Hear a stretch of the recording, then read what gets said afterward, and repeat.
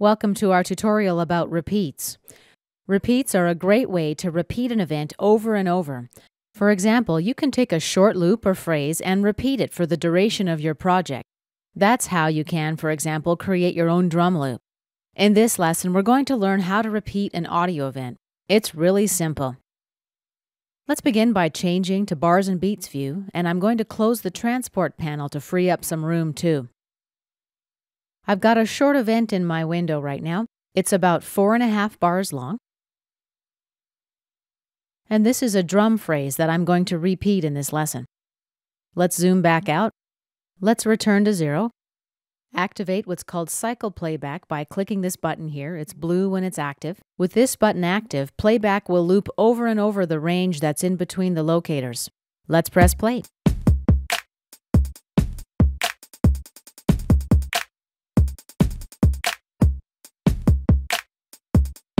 And see how we cycled around?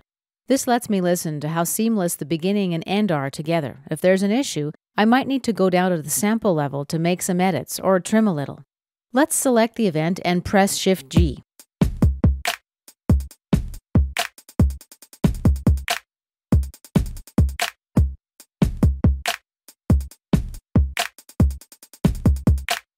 Let's stop playback. The event sounds a little bit off when we cycle it through. Let's stretch it out a bit. Select the event again. Press Shift-G on the keyboard.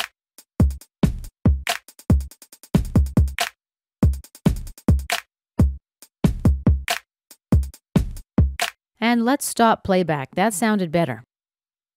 We'll zoom out a little bit.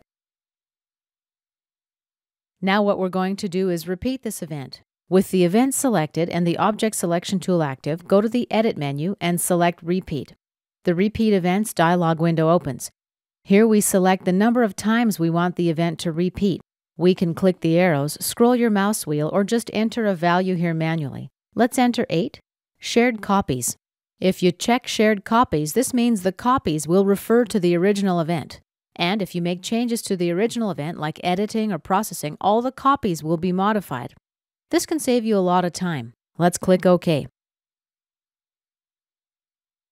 And as you see, the copies are placed right after the original event. Now we have 9 instances of this event. They are placed consecutively without any breaks in between them. Let's have a listen. And let's stop our playback. Zoom full. Now let's say I want to make a change to one copy, but not to all the instances of the event that I've copied here. What I'm going to do is select and delete the copy that I want to modify.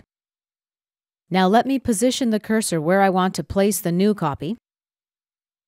And I'll do a standard copy function. I'll select the event to be copied, and then Alt or Option drag and drop it, or the Edit, Copy and Paste functions. And let's have a listen to make sure the transition between these two events is good. First, deactivate cycle playback, position the cursor, and play.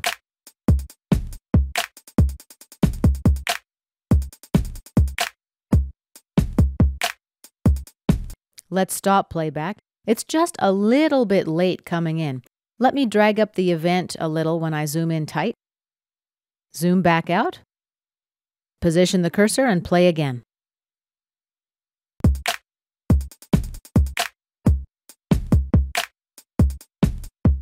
And let's stop our playback.